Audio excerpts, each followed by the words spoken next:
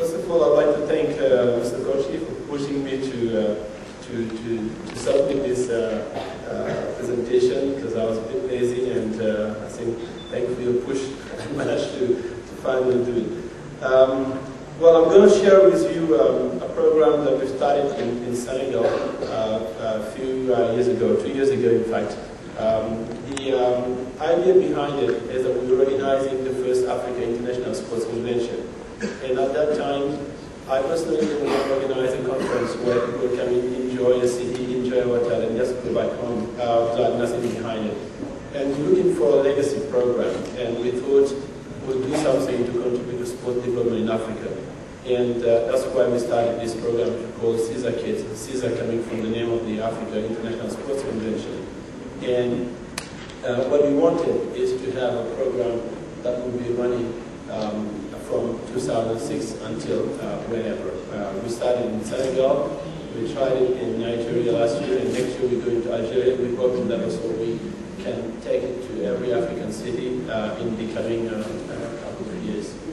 The second reason for that is we live in a city that is growing too fast, and unfortunately we don't have good politicians. I can say it here because there's no TV or radio that can broadcast it there.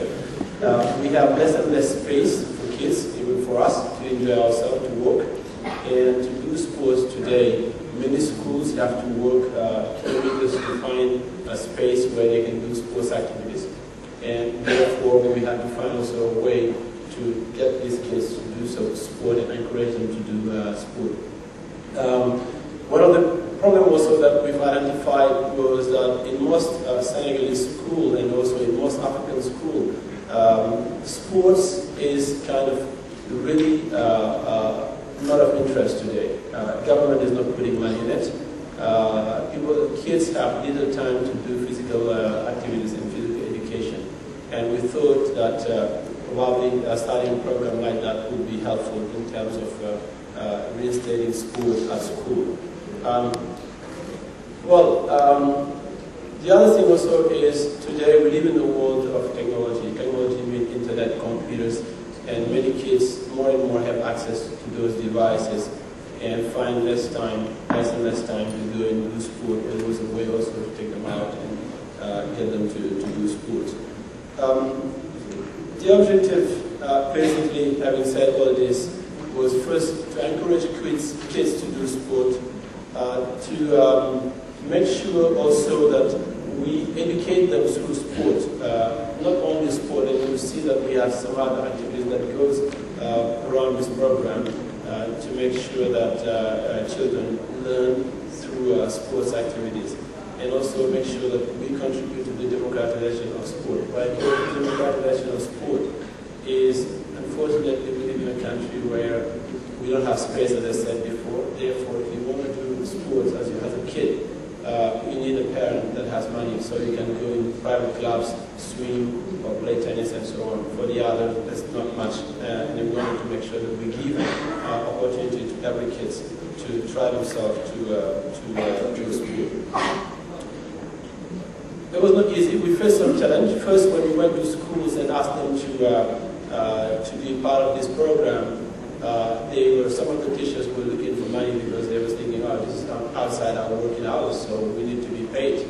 We also faced some challenge from the government, as I said, Ministry of Education and Ministry of Sports, which we identified as main partners, didn't really understand what we wanted to do, therefore there was little challenge for that. The other difficulty we had also is we didn't have the resources to take the program outside the capital, and we had therefore to work from the capital for the first year to make it known, and then after be able to take it to other regions of the country. Obviously, we needed some equipment, and it was not easy, and we had to go and talk to international federations. And when we went out, we are lucky enough to have a president of the International Athletic Federation that is from Senegal, and we went present the project to him.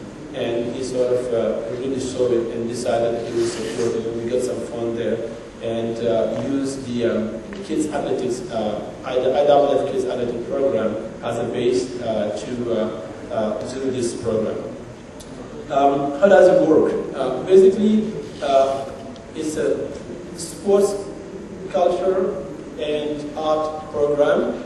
And to do this program, we wanted to really something, I would say, cheap, like cost-effective.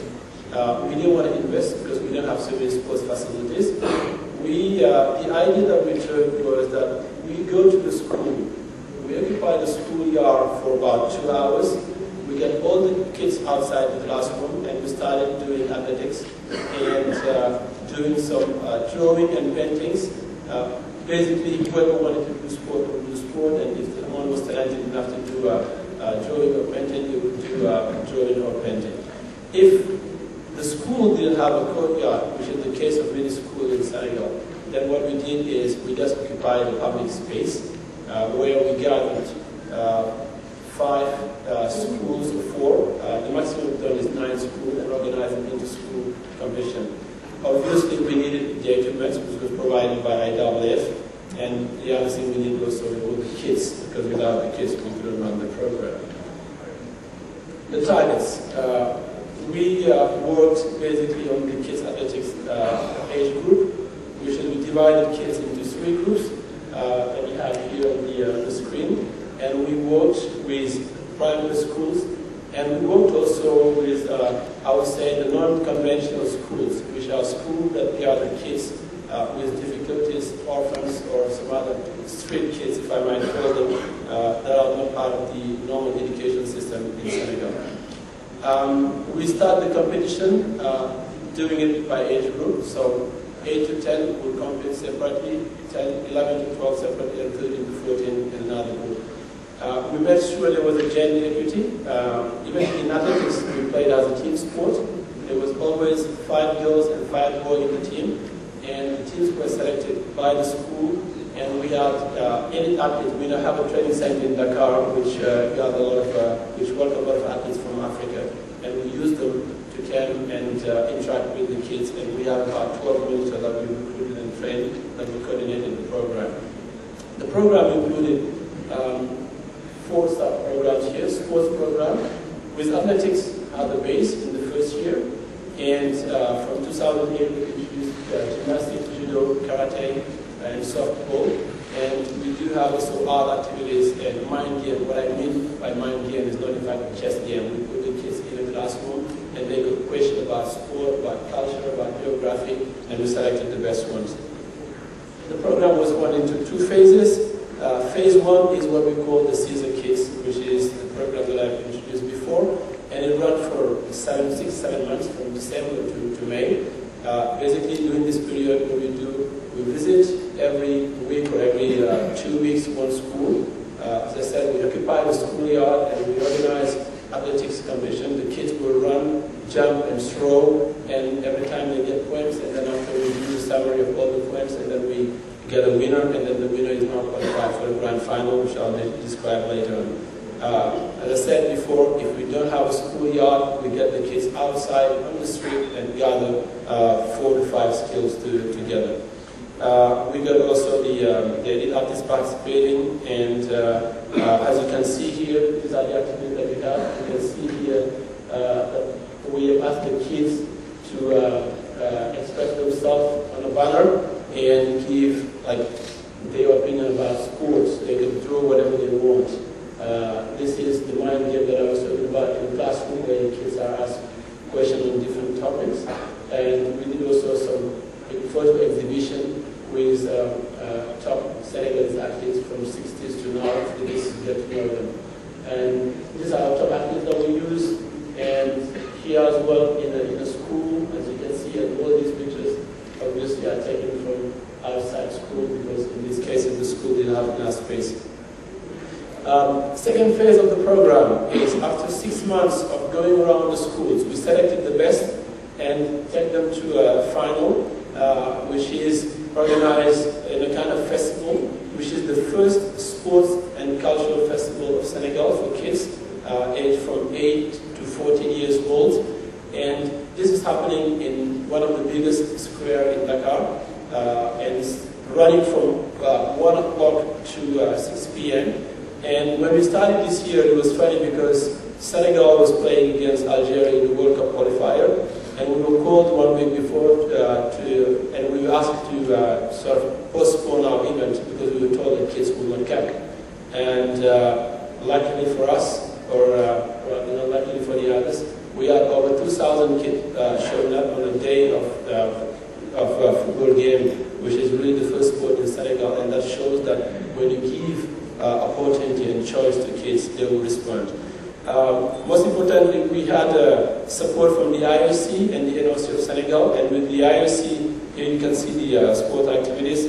With the IOC, we produced a magazine, the Olympic movement and the Beijing Games, and for us the next step, in fact, is to organize the same program for the West African NOCs next year, and with the support again of the IOC, we'll organize a training of trainers in Mali, and we also want to make sure that we start getting some grant for the kids that are performing well in this program to help them to have better study conditions.